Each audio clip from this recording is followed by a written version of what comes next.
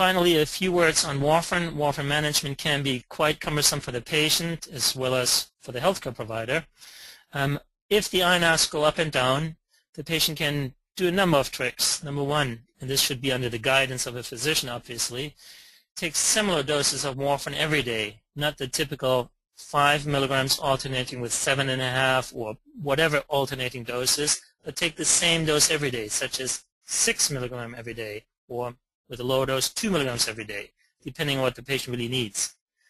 The patient may, with direction of a physician, add vitamin K on a daily basis. This is a low dose, can be bought over the counter, 100 to 150 microgram per day, and it does stabilize the INR in some people. Switching to brand Coumadin or Jantoven may be beneficial, and getting an INR home monitor and testing weekly may be beneficial. I'm a big proponent of INR home monitoring. It gives patients independence. Patients don't have to come to the physician's office to be tested.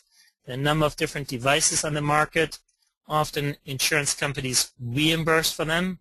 Unfortunately, in the U.S., healthcare professionals are hesitant to have their patients out there in the community with these devices because of reimbursement issues for the pharmacist or nurse or physician who then takes all the phone calls, the emails, and does the monitoring over the phone without seeing the patient and being able to bill for that.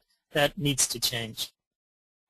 And then if the patient is being followed by a non-structured primary care clinic or hematology orthopedist who doesn't do too many warfarin management patients, a structured Coumadin clinic may be beneficial, and a list of the U.S. clinics, at least many of them, can be found on acforum.org, a non-profit organization.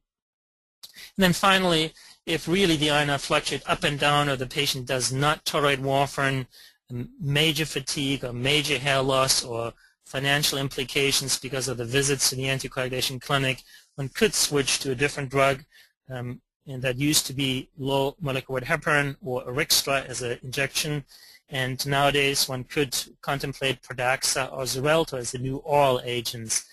And this is really the population where, in my practice at the moment, I do consider using Pradaxa. That's very few patients, but if patients really don't tolerate warfarin well or have a strong preference to be independent of a Coumadin clinic, that would be a place where I would discuss Pradaxa, the pros and cons. Now that Xarelto is available, that could be discussed to switch from warfarin.